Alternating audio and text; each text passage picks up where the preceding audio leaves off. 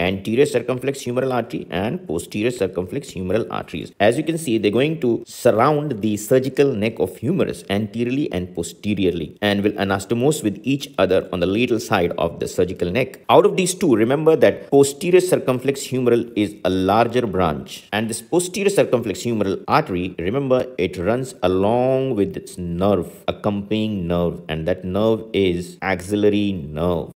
Both of these structures are under the cover of deltoid. The posterior and lateral fibers of deltoid cover this posterior circumflex humeral artery and axillary nerve. And this anterior circumflex humeral artery, remember, it gives an ascending branch anteriorly between the lesser and greater tubercles through the intertubercular sulcus. We also call it as bicipital groove, through which the tendon of long head of biceps along with its synovial sheath emerges out. And it's this ascending branch from the anterior circumflex humeral artery which reaches to supply the shoulder joint. This is the ascending branch. And don't forget that there will be a descending branch from the posterior circumflex. It will go reverse, like anterior will give an ascending branch, right? Will ascend into intertubercular sulcus to supply the shoulder joint. Similarly, posterior circumflex humeral artery will give a descending branch. This is called descending branch of posterior circumflex humeral artery. Now this will descend down and will anastomose with an ascending branch from below. Remember, on the back of humerus, there's a radial groove, and that is profunda brachial artery, and that profunda brachial artery will give an ascending branch which will anastomose with this descending branch of the posterior circumflex humeral artery on the back of humerus in the upper half. Now, because anatomy cannot be taught completely, we only teach what is important. So one thing, because it's seen here in this image, I'm going to tell you that remember that both the anterior and posterior circumflex humeral arteries, both of them will give ascending and descending and transverse branches. Remember the medial and lateral circumflex femoral arteries, they were giving ascending, descending and transverse branches, medial and lateral circumflex femoral arteries. Similarly here also, both these arteries will give ascending, descending and transverse branches. The transverse branches of the two will reach on the lateral side of the surgical neck of humerus to anastomose with each other, and ascending of anterior is more prominent. That's why we mentioned that it is running in the intertubercular sulcus. You can see here that this artery is reaching into the intertubercular sulcus. This artery is from the anterior circumflex humeral artery, ascending branch. Similarly, it will also give a descending branch which will supply blood in the upper portion of the humerus, the periosteal and the adjoining muscles. Similarly, posterior circumflex humeral artery has a prominent descending branch. This I taught you is the descending branch from the posterior circumflex humeral artery. This will anastomose with an ascending branch from the profunda brachial artery in the upper portion of the back of arm. It also gives ascending branches. Posterior circumflex also gives minor ascending branches. They will supply the shoulder joint. So both these arteries give ascending, descending and transverse branches, but in anterior circumflex it's the ascending, which is a prominent branch, and in posterior circumflex humeral it's descending, that's a prominent branch.